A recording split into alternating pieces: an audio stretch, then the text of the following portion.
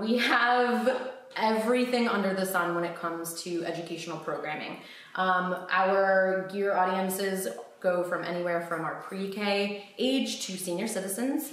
We teach everything from conservation programming to anatomical programming, more biological sciences, to research. And we have various programs that go from learning about senses for younger children up to learning about endangered species, maybe for older. We teach scout programs. We teach family programs that are geared towards families coming together and working on creating bat boxes to help with bat conservation or helping and assisting with our bird count. We have animal encounters that are a relatively new type of program, and those have really captured the love of a lot of people because it's a more interactive experience. We also have lots of different interactive experiences education-wise in the zoo that's not necessarily maybe a school program. So for example, we have a giraffe feed experience. We have a contact yard experience at our barn where guests can learn more about our goats and our sheep and our chickens and our donkeys, and they can go in and brush them. We also have a bison feeding experience, and eventually we'll be reopening a new exhibit with some different types of birds and friends that will also be an interactive exhibit as well. So a lot of hands-on learning on site within the zoo, as well as separate programs that can be purchased.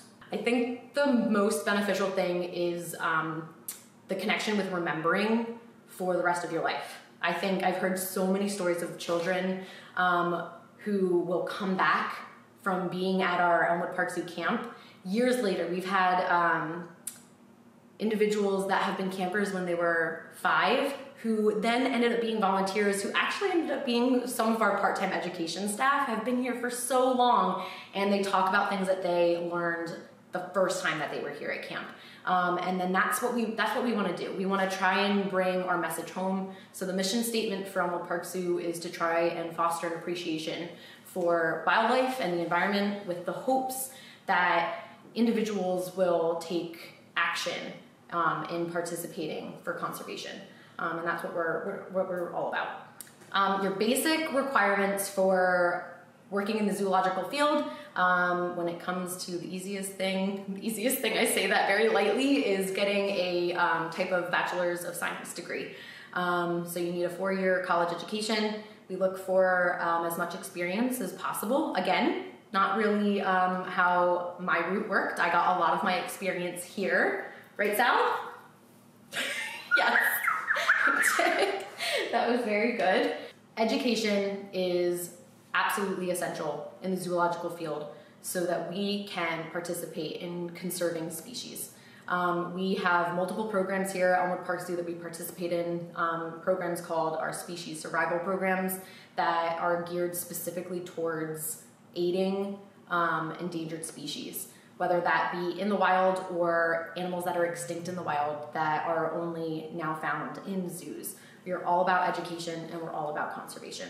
So that education base is to help to teach and broaden the horizons of anyone who's willing to learn. Doesn't matter the age, doesn't matter the background. Elmwood Park Zoo's conservation mission? Mm-hmm. Yeah, so we do everything in our power to either raise funds or awareness. You know, not everyone has the ability, especially everything with COVID, to necessarily provide funds towards conservation, but awareness is a really key component to aiding in conservation, because if no one knows about it in the first place, then they're not going to know that they are required of their help. It was a learning curve, as it has been for so many. We had and continue to do something that was very successful in the beginning of COVID called Zoo School Live, which we are now featuring every Tuesday and Thursday. And we bring our ambassador animals as well as our exhibit animals and talk about a theme, as well as showcase our wonderful animals here at the zoo. All of the programs that we've done for schooling have also been virtual. So we've used pretty much every single platform out there to try and continue educating the public, even if it's distance.